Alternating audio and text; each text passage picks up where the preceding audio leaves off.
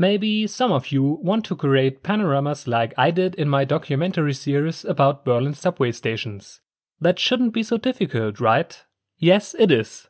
In my project, problems repeatedly popped up which I then solved only to be confronted directly with a new problem.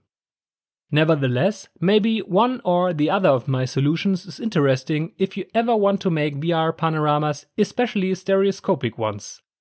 My solutions are often, no, mostly unconventional, but they work, and my project started with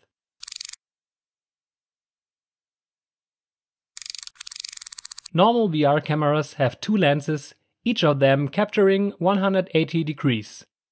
You can create panoramas with them, but they don't have a 3D effect because each eye sees the same image.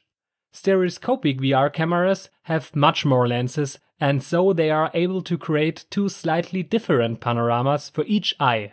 But they are also quite expensive. My solution? The principle can also be used with a normal VR camera. You need a tripod head for panoramas. Also a small rail that you can slide back and forth in the tripod head.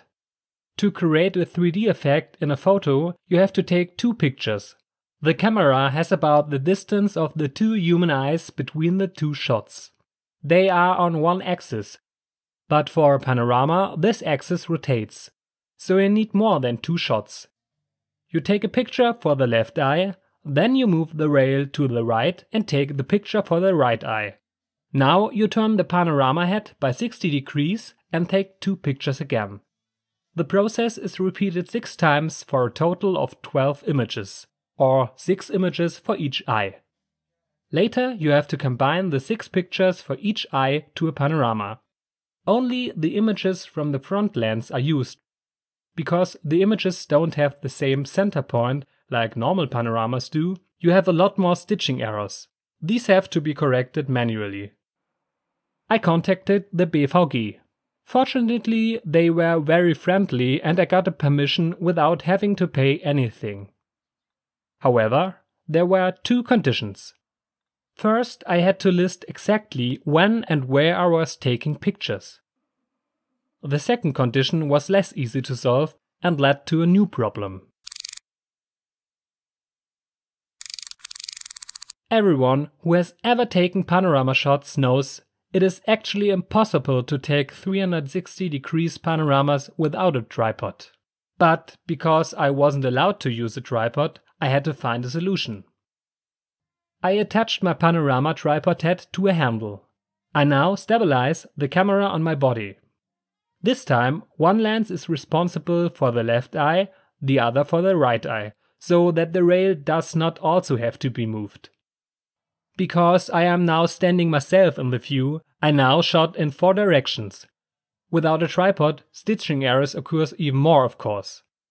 To keep them as small as possible, I don't hold the camera at head level, because there you naturally move more. That's why the perspective of the panoramas is a bit unusually close to the ground, just as if you were sitting on a chair. But the solution leads to the next problem. For each eye there are about 12 pictures available. That is twice as many as with a tripod. But this is necessary because you can select from the 12 pictures those that produce a minimum of stitching errors. These are still many and very strong, and the only way to correct them is to correct them manually. That takes time, very much time. And that's more or less where the first phase of my project ended. The second phase started with a new problem.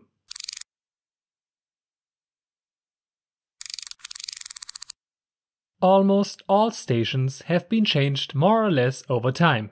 So I had to rework the finished panoramas and restore the stations virtually.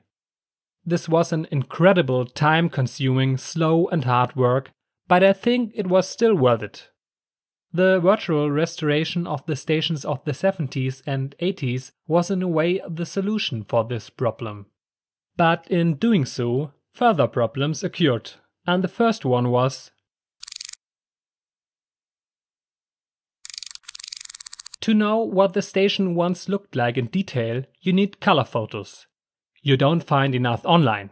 I ordered all kinds of books about the Berlin subway from libraries and collected color photos of the stations and made notes.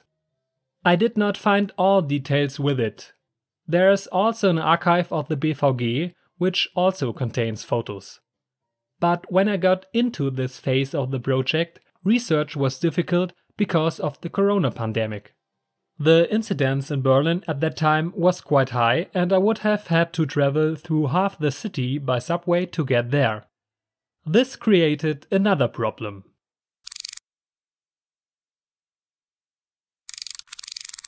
In contrast to the actual subway stations, there are almost no photos of the entrance levels in books. Because I didn't want to go to the BVG archive, if I would have actually found photos of entrance levels there is not sure, I had to combine information. An example. In the entrance level of the station Siemensdamm, there are floor tiles. Are they original? The argument against it is that the stations of the 70s mostly had concrete floors, and the station itself had one of those as well. Nevertheless, I believe that the tiles are original. First, the tiles don't look like they were installed later, because then it probably would have been modern standard material, usually light-colored granite tiles. And secondly, the same kind of tiles were installed in the station Paulsternstraße, which was opened only 4 years later.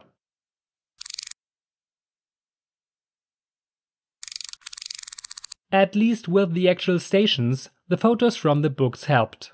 Some elements that were removed at one station still exist elsewhere. For example, aluminum panels that are still there at the station Punkstraße. I transferred these aluminum panels to other panoramas from photos I took there. Of course, that means again, I had to insert such elements manually, and that takes time. Other elements don't exist at all today, for example platform displays or benches. I had to create those out of nothing. A special case is the station Siemensdamm. Because the elements on the wall behind the tracks are partly missing today, I inserted 2 photos from books into my panorama. Then I used them to form the wall elements out of my original panorama and removed the 2 photos afterwards. What you see in the finished panorama on this wall are therefore not the photos from the books, but very detailed reproductions. And now enough of problems and new problems. I think it is clear that there was more work in this project than you might think at first glance. And that was only a small part of it. Of course, there was also other time-consuming work, like the subway plans or the sound recordings of the stations. But I'm quite happy with the result, so I don't regret all the work at all. Next time there will be a time travel in the actual sense again. See you then, and thanks for watching.